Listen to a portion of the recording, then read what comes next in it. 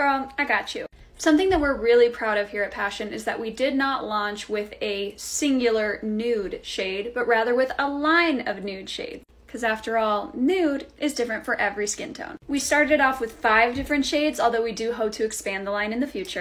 But here's a little color comparison. On the lightest end of the spectrum, we have Sand. She's going to be the closest to an ivory undertone with a bit of a rose tint. Next up is going to be Latte, which is my personal favorite match for my skin tone. She's a cool undertone natural that's great for olive skin tones.